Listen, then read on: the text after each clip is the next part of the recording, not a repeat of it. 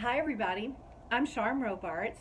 I'm on staff here at FUMC and I've been a member of our church since 2010. In fact, I moved to Fort Worth in April of that year and I didn't know a soul. But on the second week that I was in town, I visited FUMC and I have never looked back. Within the walls of our church, we experience so much goodness, so much inspiration and love. From our ministries to our babies, to our older adults, and everyone in between, there are opportunities that bring us together in the love of God. I love it when our babies are baptized and we get to look on and see the smiling faces of their families. Pretty soon, those babies are big enough to sit on the steps of the stage or the altar, and there they participate in the children's sermon. Then they're off to academy where they learn science and faith and Bible stories and music and good manners and safety and so many things that bring us to the abundant life that God has for us. It all continues for those kids when they join the youth ministry, and there with their peers and their leaders, they experience the love of the kingdom of God.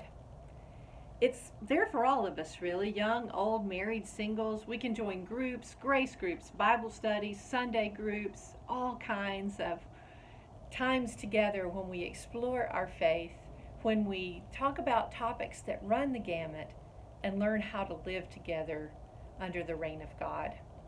And then there's our worship experiences. We are blessed with a variety of expression, with a variety of music and message, all teaching us the love of God and forming us and transforming us. All of this happens within our walls because of our regular ongoing giving. But you know what? There's what happens outside the walls too. And it's here at Advent when we, with our special extra giving, make sure that the love and goodness that we've experienced on the inside goes outside as well.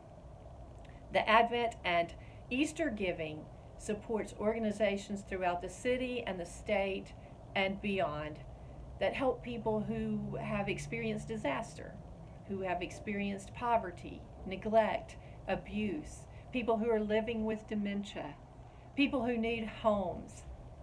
Our work together by giving at Advent and Easter sends the love of God outside our walls. And so at this time of year, when we remember again that Jesus is to be born again and again in our own hearts, may we look outside the walls just as Jesus always did. And may we participate in this special collection. So members, watch your mailbox, and when your Advent letter comes, I hope you'll join me in participating in this special collection of funds. If you want to, you can also give online. Blessings on everyone. Thank you.